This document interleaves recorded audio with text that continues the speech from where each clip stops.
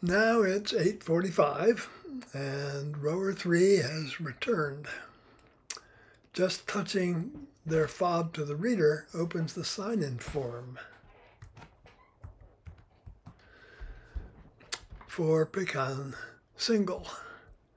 The rower turned around at the gazebo at Bird Island, so we'll press 3.58 and that fills in the mileage, 3.58 miles. That's optional, but it may be useful to a coach who's evaluating rower 3 for advancement to sculling skill rating 4.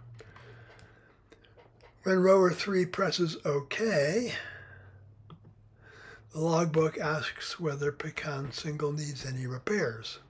Let's say that the foot stretcher's middle wing nut is missing.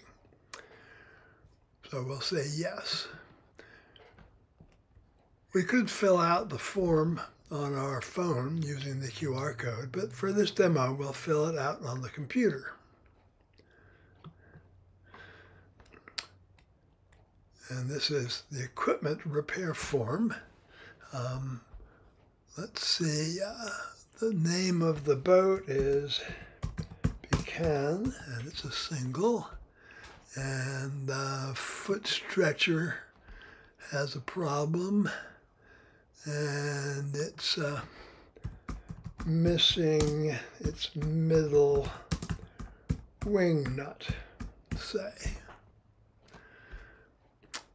I will not press submit because I don't want to fill the, the system with false reports. So we'll just hit done, and the outing is concluded.